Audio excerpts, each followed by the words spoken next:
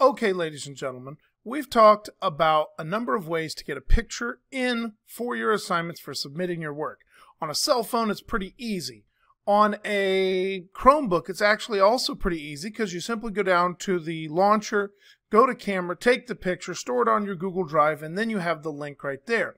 But on a laptop or a desktop that isn't necessarily a Chromebook, you're going to need to go and open up a slideshow and go to Insert Image Camera. Now, there you go. Hello, good morning. Now, what we're going to do is, because I happen to have webcam, we're going to move the webcam and we're going to come over here and we're going to take a picture. If this were a laptop, obviously, what you would do is you would point the laptop at it and you'd be good to go. So here we go. Picture. There we are. And insert. Now, here's the thing about this.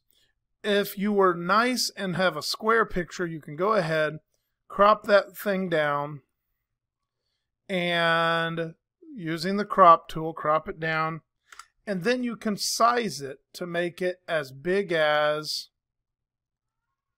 the screen. Okay? You'll notice this isn't necessarily as nice because as a camera it wasn't necessarily focused. Another way that you could do this is, instead of moving the camera around or even moving the laptop around, you could say Insert Image, go again to Camera, and hold it up. The advantage to this is it should have a better way to focus on the image, and it might take a little better image. Okay? We can insert that. All right, so all of those things are fine, but let's be honest, probably a phone is going to be a better look, but it is a possibility.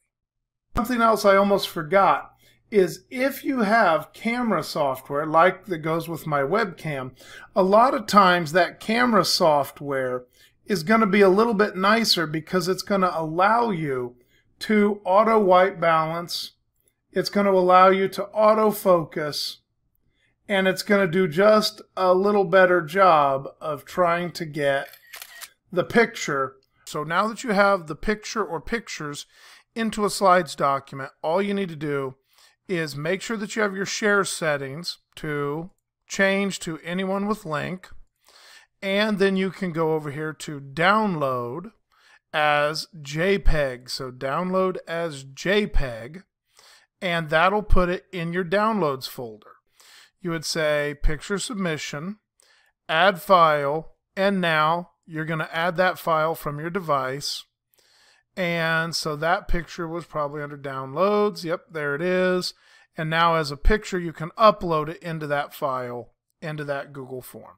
So the kicker is, and real quick, open up a slide, insert image with camera, do that, make sure your share settings are good, then go make a download as a JPEG. PNG is fine, but JPEG would be better. And then in the submission, you simply go and you upload the file right from where you downloaded it. All right, so that's the process.